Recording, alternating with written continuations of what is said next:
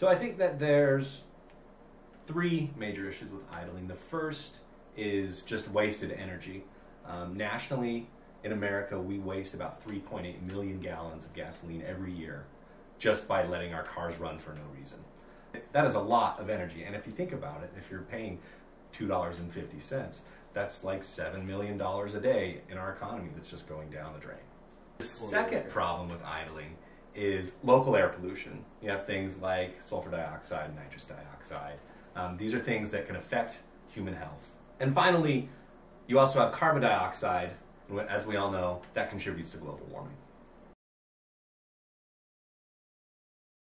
A lot of people think that their cars need to run for several minutes in order to be driven safely, but that's just not true. Modern vehicles, you only need a couple of seconds before you get going. Another misconception is that people think each time you start your car, you waste more gas than if you let it idle. And that's also not true. The rule of thumb is about 10 seconds. If you're going to leave your car on for 10 seconds or more, you may as well turn it off. It will save you gasoline.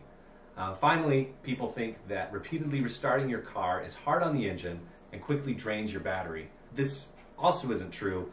Restarting your car frequently does negligible damage to your engine. However, running your car at an idle setting forces it to run very inefficiently and over time can actually damage your car more.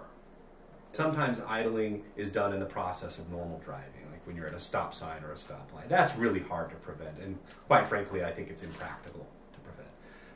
On the other hand, there's locations where we idle, such as at a mailbox or a drive-through or a bank, where it actually is preventable and has definable benefits. What we tried to do is use the behavioral principles we've learned from the Human Behavior and Energy Consumption course to alter the behavior of residents of Millennium Apartments in Bloomington.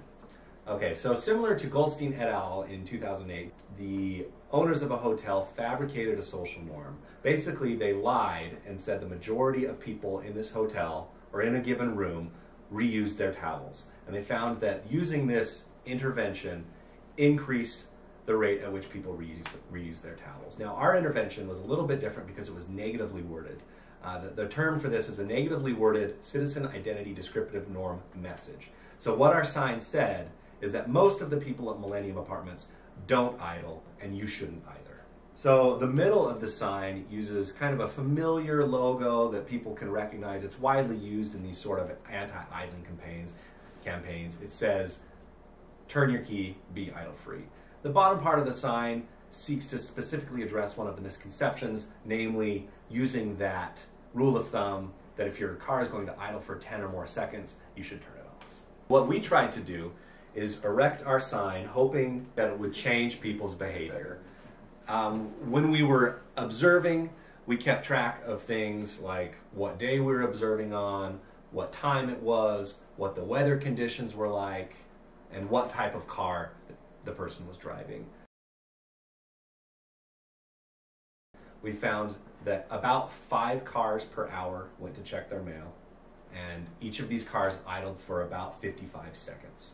Now, if you assume that every hour in the day has the same amount of people coming during daylight, and make some assumptions about fuel use, trucks use more than cars and such, we estimate that every year 108 gallons of fuel is wasted at Millennium Apartments just by people idling to check their mail.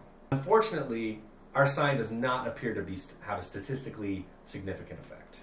And when we ran our regression model, the only thing that seemed to be important was temperature.